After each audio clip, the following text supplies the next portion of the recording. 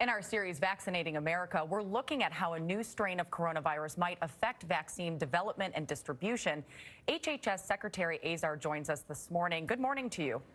Good morning. Thanks for having me. I want to talk about that distribution. Yesterday, we had New Jersey Governor Murphy on saying that states really need more help. And we know that New Jersey, along with California and several other states, are having problems saying they didn't receive as much vaccine as they thought they would. What are you doing to ensure that these states are getting the vaccines? Oh, for goodness sake. And I was just with Governor Murphy yesterday on the Vice President's governor's call. There's not an issue. We put out some initial estimates back in November that were just broad estimates to help with planning assumptions.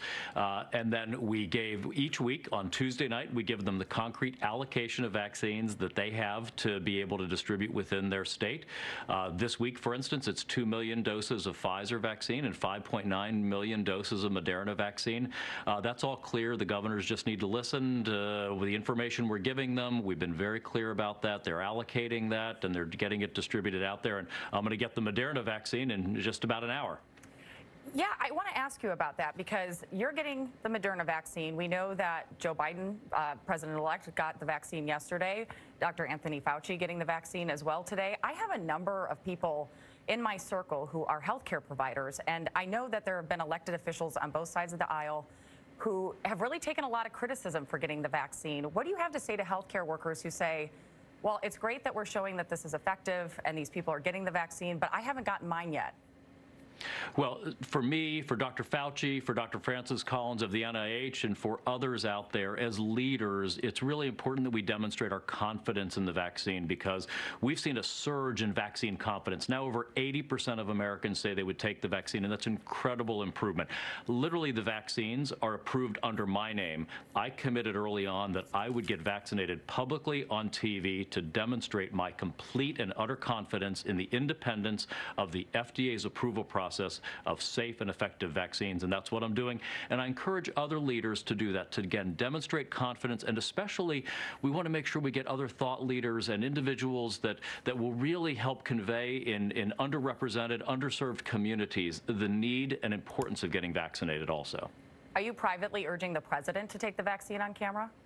Well, I'm not going to discuss my interactions with the president, but the president, of course, he just is recovered from COVID. He had monoclonal antibodies, and he's going to have interactions with his physicians about what's appropriate. He has tweeted that he will get vaccinated, and so I think that's an important thing for people to know. Do you think he should get vaccinated?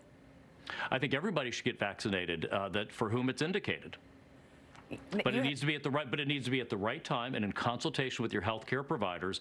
And people on the outside should be very careful. We don't want to get into the business now of vaccine shaming individuals because we don't know their interactions with their physicians and the advice that they're getting from their physicians.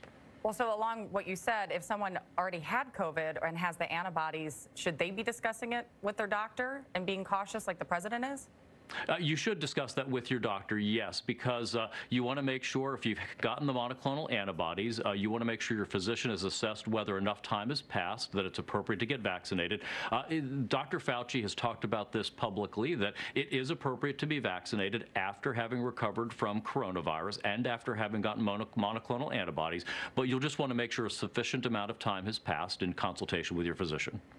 You have an aggressive plan, 100 million doses you hope go out by February. I know a lot of people who are saying, I do want to take the vaccine, which I think goes into your 80% category, but they're saying, I don't want to take it right away. I don't download software at 1.0. I download it at 1.6, 1.8. What do you have to say to those people? Well, we've seen incredible uptake just in the first week and a half of this program.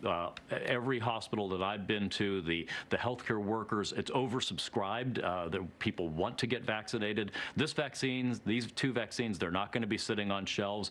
And I think for all of those people you referred to, as they see friends and neighbors, and especially healthcare workers getting vaccinated and having positive experiences with it, I think it'll only continue to build confidence. You know, it's that word of mouth that with all things helps build confidence in us.